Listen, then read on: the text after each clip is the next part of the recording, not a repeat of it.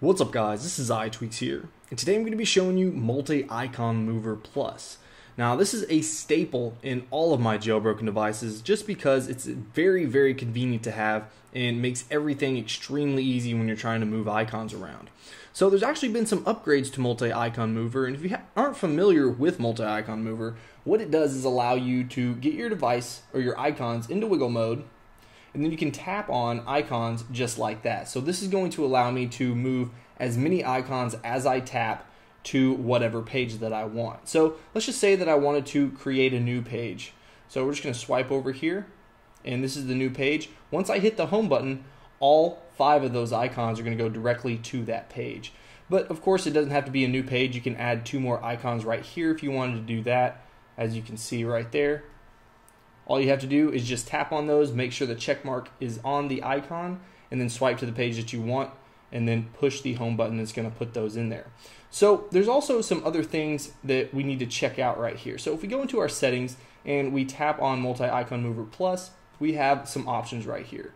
So right up here at the top we have appearance. So we can have this set to check marks, or we can actually change this to numbers. So this is going to basically allow you to see how the icons are going to be arranged on that next page that you put all the icons on. So if that doesn't really make sense, if we go over here and let's just say we're going to tap on the clock, you can see it has a 1 right there. Tap on settings, it has a 2. And then 3, 4, 5, and you can see that's how it's all set up. So if you're moving icons from a bunch of different places, then it's going to tell you how those icons are going to be arranged on that next page. So if we swipe over here to our last page that we just added, you'll see if we hit the home button, they're going to go directly in that particular order. So let's jump back here into the settings, and we're going to go back. You'll also notice that you can move folders. So if you toggle this on, this is going to allow you to move folders as well. Now if you want to open up the folder to move icons within the folder, then you'll just have to double tap on the folder in order to open it. Or you can just do a single tap again once you have that tick mark or the number on that folder. So if we go back here, let's try to find a folder. Swipe over here. So now if we get our device into wiggle mode and we tap on that, you can see that it's going to move that folder. We can very easily just move the folder right over here.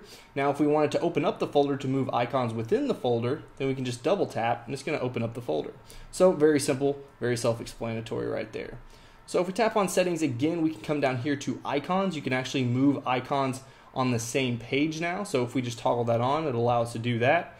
You can also overflow to the next page. So if you select too many icons to fit on a single page, then it's going to overflow into the next page and put those icons on the next page. Also right down here, you can change this from the bottom of the page to the top of the page. So where do you want your new icons to be set? Either the top of the page or the bottom. So this has always been set to the bottom of the page, so I'll show you what the top of the page does, and we'll also do a same page move right here. So if we go back here and let's just say that we wanted to move our folders as well as the camera app to the top of the page. So we'll just put this in wiggle mode, tap on that, and then when we hit the home button, they're going to go to the top of the page, just like that. So that's a same page move as well as moving icons to the top of the page. So if you guys weren't familiar with MultiIconMover before this video, hopefully you guys have a pretty good idea of how this works and why it is so convenient to have on your device. So let me know what you guys think about MultiIconMover Plus in the comments below. And if you enjoyed this video, please hit that like button. If you want to see more of my videos, then go ahead and subscribe. Alright guys, until next time, peace.